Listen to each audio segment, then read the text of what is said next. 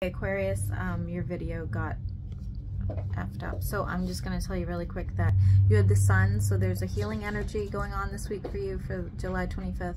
The Hanged Man, Pisces energy, you will be taking some time to really contemplate a situation that you are dealing with right now so that you can handle it appropriately.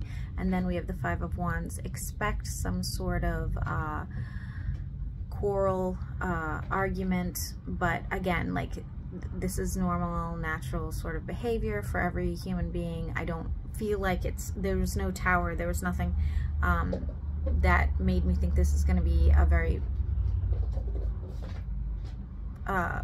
chaotic situation. Just, you know, just something that you might have to go through by the end of the week. Hope this helps.